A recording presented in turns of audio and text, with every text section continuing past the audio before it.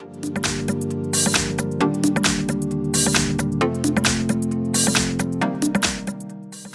everyone, here we've got HUAWEI Mate 40 Pro, and let me show you how to enable the talkback mode on this device.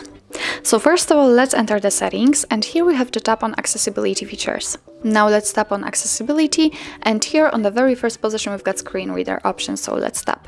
Before turning it on, let's customize it, so let's tap on more settings, and here we've got a lot of options which you can customize. So for example, you can decide if you want to feel the vibration feedback, or you can set the gestures, so you can decide what you want to do after swiping up, down, left, right, up, then down. It's up to you. Just tap on the option, and here you can choose something. Let me get back and leave it like this, and in order to turn on the screen reader, just tap on this switcher. Now your device is telling you that the screen reader needs to observe your actions, retrieve window content, turn on explore by touch, observe the text that you type, control display magnification, perform gestures and fingerprint gestures. So if you are ready, tap on OK. And as you can hear, the screen reader, the talkback is on. So if you will turn it on for the very first time, your device will open the tutorial, and of course you can go through it and learn how to use this mode. But now I will show you the shortcut of it. So first of all, let me show you how to choose something or how to enter something. For example, the back button.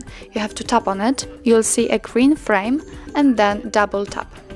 As you can see, we just got back to accessibility settings, and here I can show you how to swipe. You have to use two fingers to do that, this way or this way, but this option is quite tricky, and I think the very first option was much more easier. So now actually let me show you how to turn off the screen reader, because I just showed you the basics. So let's tap on screen reader and double tap, tap on this switcher, double tap, click on OK and double tap. And as you can hear, the screen reader is off. So that's all. This is how to enable the screen reader in your HUAWEI Mate 40 Pro. Thank you so much for watching. I hope that this video was helpful, and if it was, please hit the subscribe button and leave the thumbs up.